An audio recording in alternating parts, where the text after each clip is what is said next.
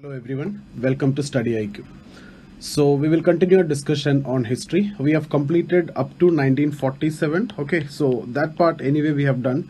So in this session we will be talking about Rajaram Mohan Roy, and we'll talk about different parts of socio-religious reform movements during 19th century. So I'll start with Rajaram Mohan Roy, and we'll be talking about Brahmo Samaj and the ideas of Rajaram Mohan Roy in detail in this session. Then we will try to understand the ideas of Sir Syed Ahmad Khan in the next session, and then we'll also talk about Wahhabi movement in one more session, and Arya Samaj. All those things will be covered in different sessions. Okay, so here we're going to start with Brahmo Samaj, or the ideas of Rajaram Mohan Roy. So this session is all about Rajaram Mohan Roy.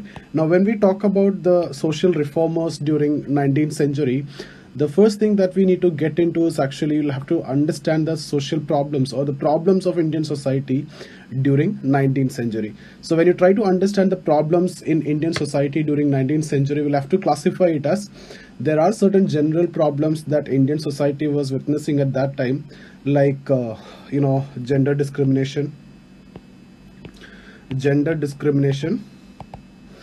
okay, and then educational system. That is one of the main problem. It was very poor, it was very pathetic, it was not updated, rather it was completely outdated, whether it is Hindu system or it is Islamic system. Hindu educational system, it was not updated perhaps from Gupta period onwards.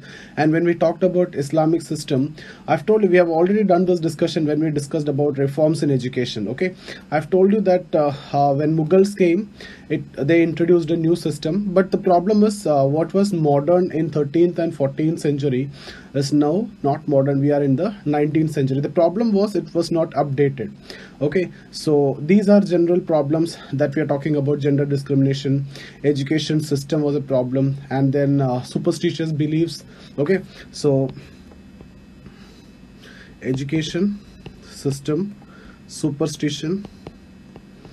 Now why I'm talking about all these is because the efforts of Rajaram Mohan Roy is all connected to all these problems in Indian society. So he'll do something for education, he will do something for the improvement of women, he will also take up some specific issues like sati, etc. So when we talk about these are general problems. Okay, now when we talk about specific problems among the Hindu religion, especially in the upper caste, okay, in northern part of India, sati was a problem. Then widow remarriage was again a problem. Widows are not allowed to remarry. A female widow is not allowed to remarry. A male widower can remarry. Okay, so that was also a kind of discrimination. Anyway, we have discussed about gender discrimination. That is in general, but this was very specific. Okay, so like sati, widow remarriage, etc. And then another issue which was very specific, that was in a particular region, that is western part of India, that is child marriage. Okay, child marriage. And one more specific issue that I want to talk about is actually female infanticide, which was among a particular caste which was seen predominantly, that was among the Rajput caste in northern part of India. We have discussed this, and we have also talked about ban on female infanticide, ban on human sacrifice, all this during Lord Hadding's time before. So I'm not getting into the details of all this, but we'll see the efforts of Rajaram Mohan Roy with respect to these problems in the Indian society in 19th century. Okay, now when we talk about social reform movements, socio-religious reform movements, actually there are two types of movements, reformist movements and revivalist movement. Okay, so predominantly when we talk about reformist movement, we'll talk one from Hindu side and one from Muslim side. One from Hindu side is what Rajaram Mohan Roy, he was a social reformer, and Brahmo Samaj is what we are going to discuss over there. And on the Muslim side, we will talk mainly about Sir Syed Ahmad Khan. He was also a social reformer from Muslim side, and we will talk about Aligarh school. Okay, so Aligarh school of thought and the developments related to education and all those things we'll discuss over there. Then when we discuss about revivalist movement, again one we will discuss from Hindu side as Arya Samaj by Dayanand Saraswati, and from Muslim side we'll mainly talk about Wahhabi movement. So these are the four discussions that we are going to get into from this session onwards. So let's start with Rajaram Mohan Roy, who was a social reformer, and he is known as father of modern India. Now, when we talk about modern, what do you mean by modern? That you need to have a clear idea about what I mean by modern here. it's not that he was Western. Okay, so Western and modern, Westernization and modernization is totally different.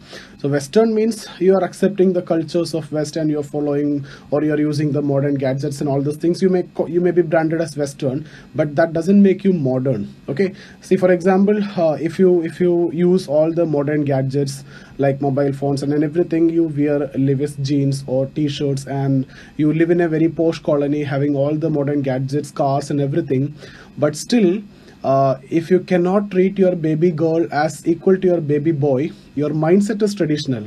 Although you have all these and all these better life, Western style of life, your mindset is traditional. Okay, so you cannot be called as modern. So modernity is all about mindset. It's all about rational thinking. So if you take it in that way, Rajaram Mohan Roy was one of the first Indian who started thinking rationally, who's having a mindset to accept the changes. He was also ready to accept the cultures of other religions, so he was open to change.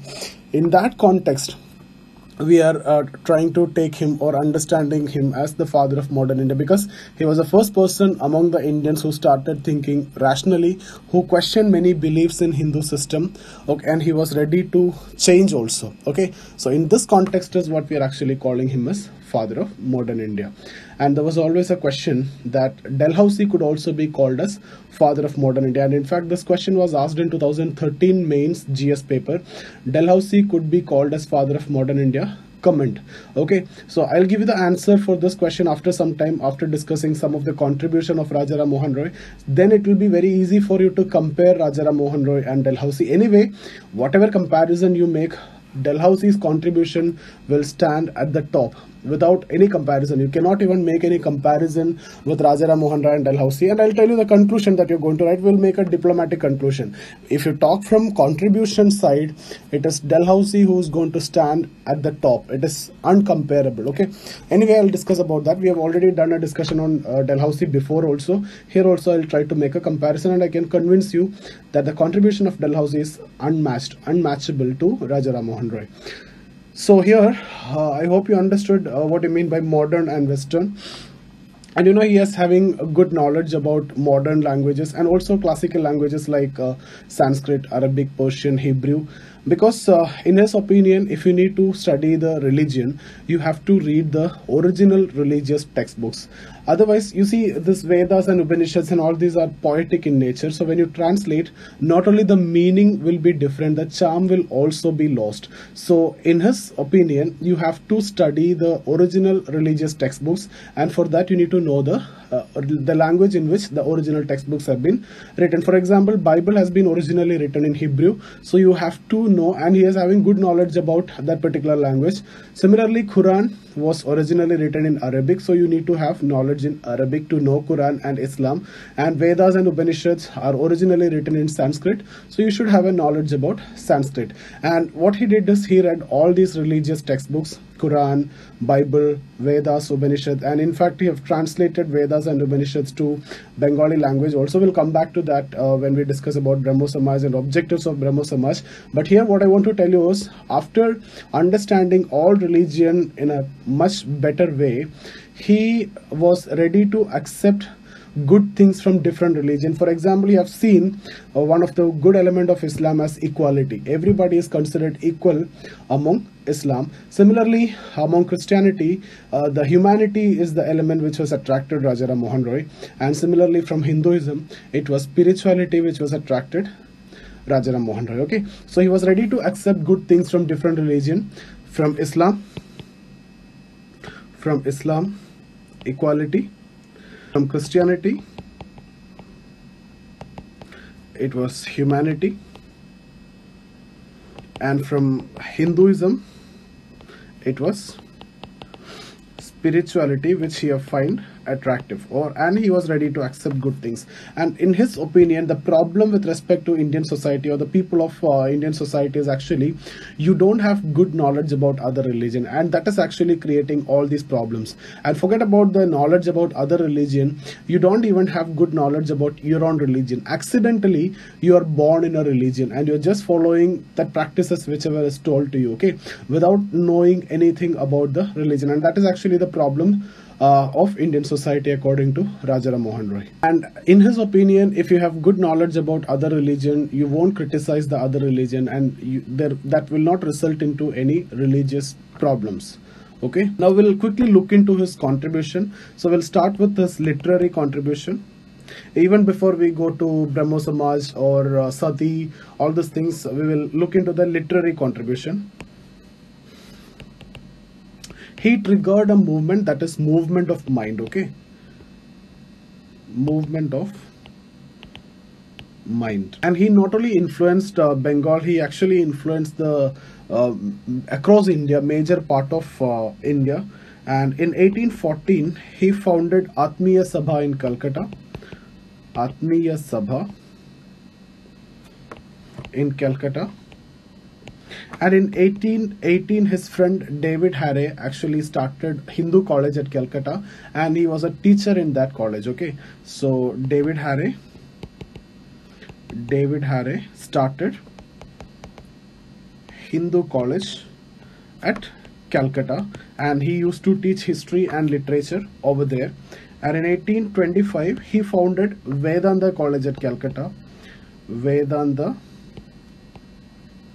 College at Calcutta, and he introduced two new subjects, that is mechanics and Voltaire's philosophy. See, he was actually influenced by these people, Voltaire, Rousseau, etc., who were the pioneers or who triggered French Revolution during 1789, because those people who were born in 1700s, they were actually influenced by these people. So Rajaram Mohan Roy was also greatly influenced by these people. So here you see Voltaire's philosophy. Voltaire's philosophy and mechanics. Okay, so you can see here this is a science. Okay, so mechanics is a science and this is actually a political science. So he's trying to make some changes in the education. He's introducing modern science in here. You can see political science as well as natural science. Okay, so this is one of his contribution in education. Okay, he introduced two subjects. He also introduced essay writing, on contemporary issues. We'll come to that. We'll talk about Brahmo Sabha or Brahmo Samaj. In 1828 he started Brahmo Sabha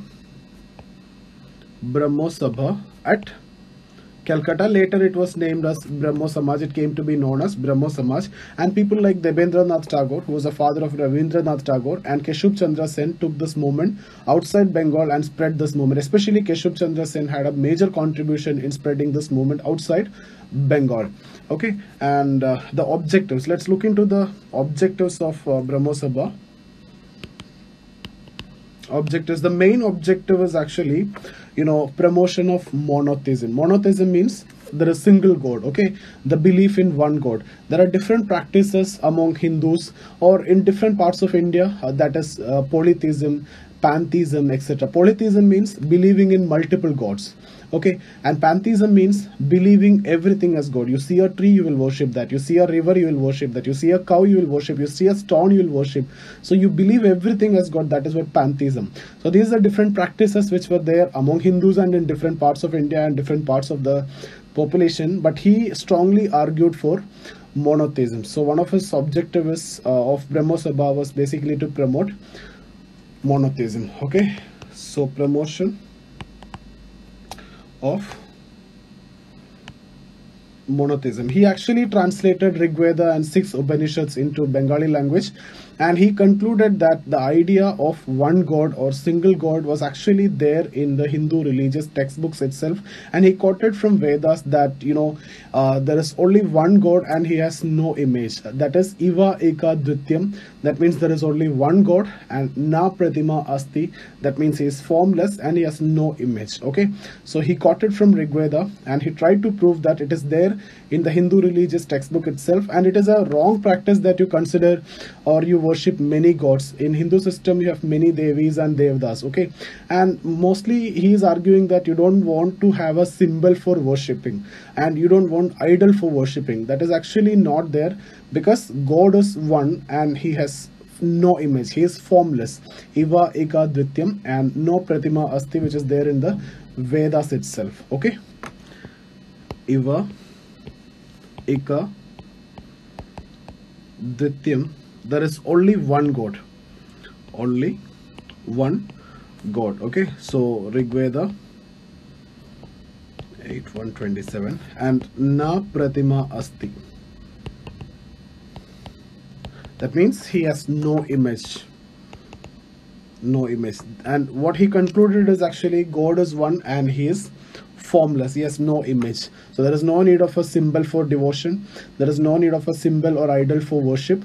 Okay, so there is only one God. So the main objective of Brahmo Samaj is promotion of monotheism. And the second objective of Brahmo Samaj is, it actually opposed idol worship. So opposed idol worship. Now here you can see here, and when we discuss about Arya Samaj, so forget about Brahmo Samaj now, and I'm giving a statement from Arya Samaj. Consider the following statement with respect to Arya Samaj, or which among the following is correct with respect to Arya Samaj. And I give you a statement: opposed idol worship. So what do you think, whether it is correct or not? You think that Arya Samaj is a revivalist movement, that means traditional, go back to Vedas. So you may think that it is Brahmo Samaj which is opposing idol worship. So if it was Brahmo Samaj, it will be correct. In case of Arya Samaj, it may not be correct. That's what most of the people think, because it was a revivalist movement. But that's actually wrong. Even in Arya Samaj also, they opposed idol worship. Okay, so this is common in Brahmo Samaj as well as in Arya Samaj. And you cannot see any idols in any of the Arya Samaj mandirs across the country. And secondly, if I give you one more statement with respect to Arya Samaj, they promoted intercaste marriage. Will you accept it? You see, Arya Samaj is all about revivalist, go back to Vedas. Okay, so there is no possibility that you will promote intercaste marriage, because marriage rules in India is caste endogamy and clan exogamy. You cannot marry outside the caste, okay, as per the rules. But actually Arya Samaj promoted intercaste marriage. There are many other reasons also, because by 1872 Universal Marriage Act was passed by Lord Northbrook, and after that intercaste marriages were legalized. Even if you are going against intercaste marriage, you will be punished. So it is better to support. We are not getting into that. It is very subjective, so I'm not talking about that. What I want to tell you is even Arya Samaj also actually supported intercaste marriage, and they also opposed idol worship. Okay, so there are some modern or reformist elements even in Arya Samaj, which was a revivalist movement. We will come to that anyway. Okay.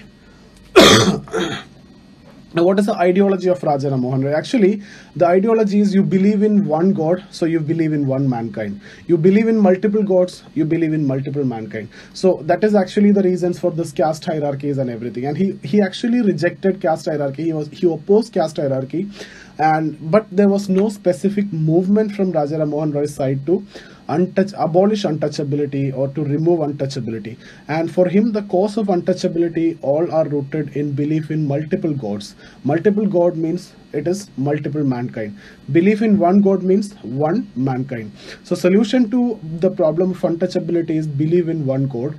That will result into one mankind. Now, keep in mind, there was no specific movement for untouchability like in case of Sati. Okay, so that's about Brahmo Samaj. Okay, and when we talk about some specific issues here, we will talk about Sati. You all know about Sati. What is Sati? If a husband has died, the widow have to jump into the funeral pyre of the husband, and that is actually the practice of Sati, which was practiced among upper caste Hindus in northern part of India. And Raja Ram Mohan Roy's sister-in-law also committed Sati, and he had made a lot of effort to save many female from the spot, and he was able to save 2 female from the spot along with some supporters or volunteers, and that actually resulted in some discontentment among the people, and he faced a lot of problems from the society and even from his relatives also. And because of his effort, finally in 1828, Lord William Bentinck, the then Governor General, banned Sati. Okay, and Sati was declared as culpable homicide not amounting to murder. In 1828, anti-Sati resolution was passed. Anti-Sati resolution was passed by Lord William Bentinck, under which Sati was declared as culpable homicide not amounting to murder, and a maximum punishment of 10 years of rigorous imprisonment was given for those who instigate or compel the female to commit suicide. Okay, so because of Raja Ram Mohan Roy's effort, this thing has happened. So I hope this is clear. Now he was in support of female education, and he opened schools also for girls from 1825 onwards. So we actually stopped in between his literary contribution. We'll continue the literary contribution. So the main literary contribution is actually he introduced essay writing on contemporary issues. So essay writing on contemporary issues. See, the problem with Indian literature was full of fantasies and full of stories. It was totally cut off from the reality, and people don't have access to newspapers at that time. Not much newspapers was there. No Indian language newspapers was there at that time. Actually, Raja Ram Mohan Roy is the person who introduced the Indian language newspaper. So what was the first newspaper which was published in India? In 1780, the Bengal Gazette. The editor was James Augustus Hickey. Then what is the first Indian language newspaper? That was in 1818, Samvad Kaumudi by Raja Ram Mohan Roy. Okay, in which language? Bengali language. So the first Indian language newspaper was published by Raja Ram Mohan Roy, which was in Bengali language. Okay, so in 1821 he published Mirat ul Akbar. Okay, in which language? Persian language. I have already told you he is having knowledge in all these languages: Persian, Arabic, Hebrew, Sanskrit, etc. See, if this was asked as a question, who among the following was the editor of Miratul Akbar? And your first option is Sir Syed Ahmad Khan.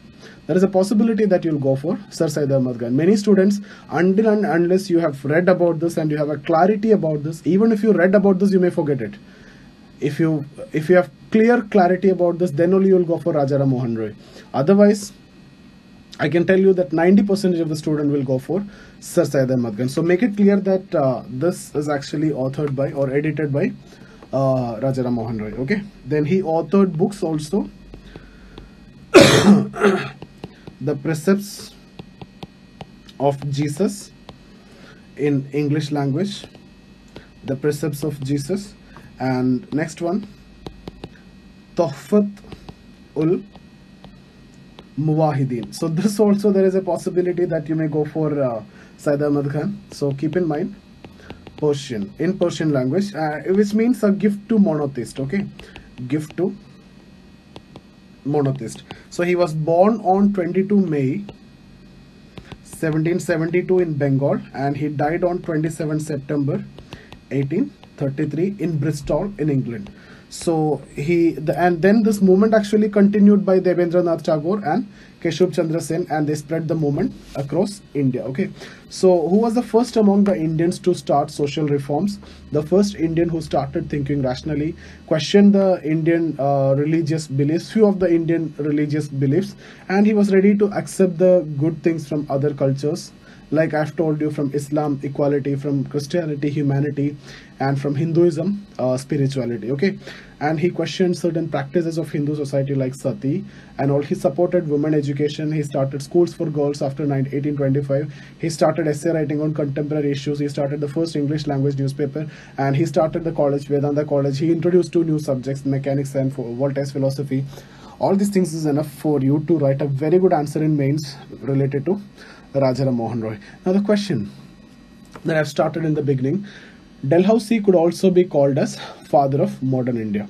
Now if you compare, I've already told you, in my opinion, Dalhousie stands at the top if you make a comparison. So for example, if you talk about education, he had some contribution of education here and there, but if you take it from Dalhousie's side, we have already discussed about Wood's Dispatch, so which is known as Magna Carta of modern Indian education. The government have actually taken up the responsibility to provide education to masses in Wood's Dispatch. Okay, so which one is standing at the top here? So definitely Dalhousie is scoring here.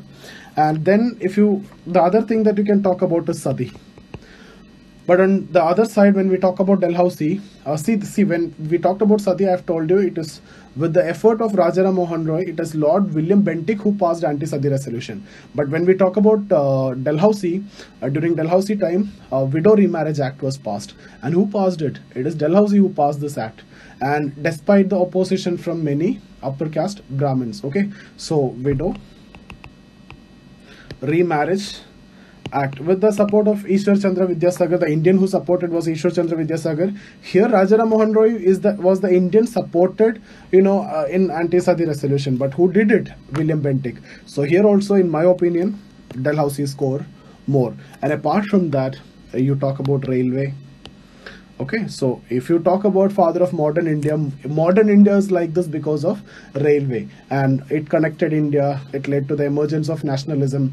A lot of good things are connected to that. Okay, so there is no need to talk about railway here. So in above everything, railway will stand above all. Post and telegraph, PWD. Okay, hill stations. Okay, so that's enough to tell that anyway Dalhousie will stand at the top if you just analyze the contribution of these two. But can you now write Dalhousie could be called as father of modern India? You cannot. You can say Dalhousie could also be called as father of modern India because of his contribution. His contribution is unparalleled.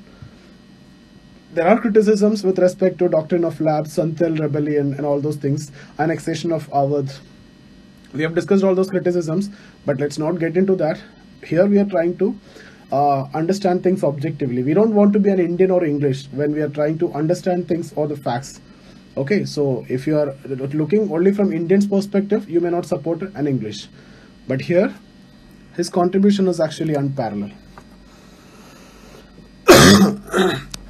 Now let me quickly write some important points or principles of Brahmo Samaj. Those who okay with whatever we have discussed, you can actually skip this part. It's all about some of the important principles of Brahmo Samaj. If you have any doubt in any of the videos that we have done so far, you can get in touch with me here. You can join this Telegram channel for all my videos. We have done history from 1757 Battle of Plassey to 1947. Around 56, 57 videos are there. We have covered the entire history. So the principles of Brahmo Samaj. Okay. 1. God is one only. He is worthy of worship. He is prohibited from being worshipped as God or goddess. Okay, so second point, people of every caste